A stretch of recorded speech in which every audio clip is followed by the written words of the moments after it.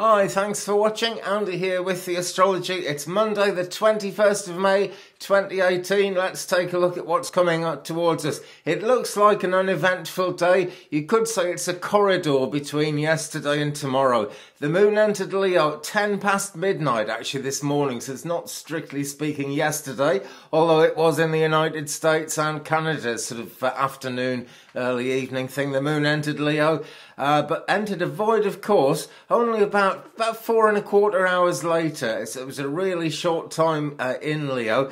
Theoretically, the moon is in Leo all through today, but it is void in Leo.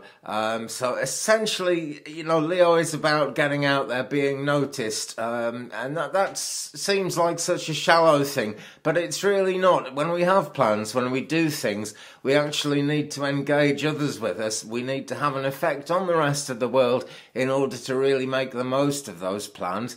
And so when the moon enters Leo, that can happen in a very positive way. Basically, it would have been a really good time to appear on stage if the moon hadn't gone void in Leo. But it's a long void. The moon actually doesn't enter Virgo until it's something like a 22.5-hour void. The moon enters Virgo tomorrow morning at 3:02 a.m. at 7:02 p.m. Pacific tonight, and 10:02 p.m. tonight Eastern, but 3:02 a.m. here tomorrow morning in the UK. And attention to detail goes up. People are a lot more fault finding. It's a little bit OCD, might be the expression to use. Actually, people just are looking for little mistakes. They want everything clean, neat and tidy.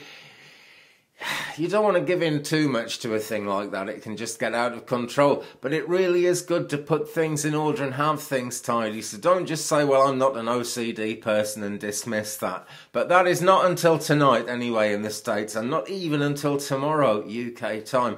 And the early hours of tomorrow morning UK time are busy because 3:02 moon enters Virgo, and then at 4:49 a.m. UK time, 11 minutes to 5 a.m, we reach half moon, the time when the moon is actually 50% full, and she's rising at the moment. Let's see where we are now, actually, because I forgot about that bit. 40% full now, so another 10% to go. But the moon does move very much more quickly in mid-phase than she does at either end of it. And so the real big news today is no news at all. It's that void in Leo thing. Leadership isn't all that effective. Anything you're doing that involves raising things is possibly going to not exactly run into difficulties, but it's likely not to get you very far today.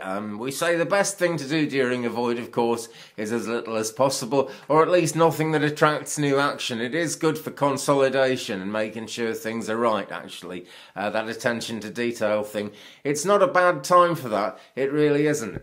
But it's not all kind of plain and simple getting on with fixing things. There is a lot of inspiration around now, as Mercury is sextile Neptune. Means that where people get together and talk, you get imaginative, inspired conversations.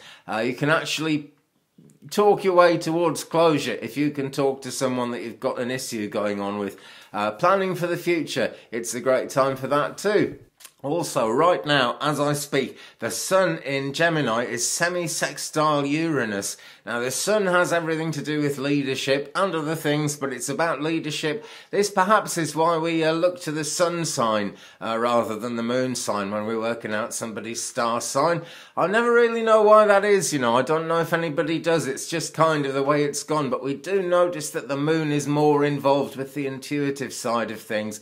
And the Moon sign someone has seems to play a bigger role in what they do, but the Sun sign is about the leadership. Now, the Sun semi-sextiles Uranus at this very moment. Uranus, the ruling planet of Aquarius, it's about forward-lookingness, originality. It's not unlike the North Node or the True Node, actually, when we get involved with Uranus.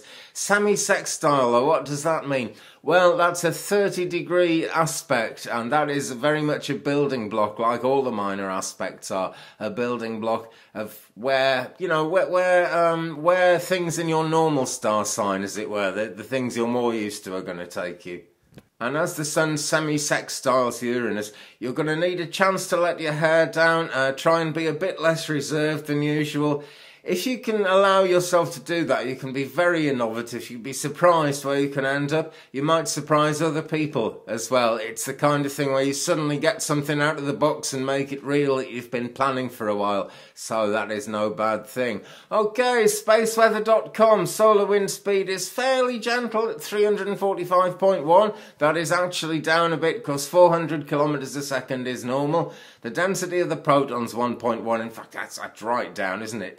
We may have some geomagnetic unrest. They're not calling it a storm, they're just saying unrest on May the 23rd. That's 2 days from now, Wednesday, May the 23rd, because there's then going to be a stream of solar wind grazing the Earth's magnetic field. It's not going to cause big storms or anything. It's certainly going to affect the lights in the sky. So if you're in part of the world where you can see auroras, get out there and look for them around the 23rd because it's going to happen. Other than that, it's nice and calm. There's still solar wind coming out of the sun's coronal hole, but we need not worry about that.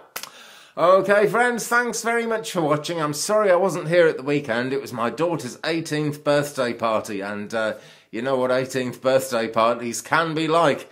And because this is going out around the world, I'll tell you, when you turn 18 in the United Kingdom, you're allowed to drink. It's old enough to drink. So, you know, a certain amount of drink got drank, basically, and that was fun. But there we go, normal service is resumed. There won't be an 18th. Next year it'll be a 19th, and it should be a lot more sedate, and I should be on and doing stuff.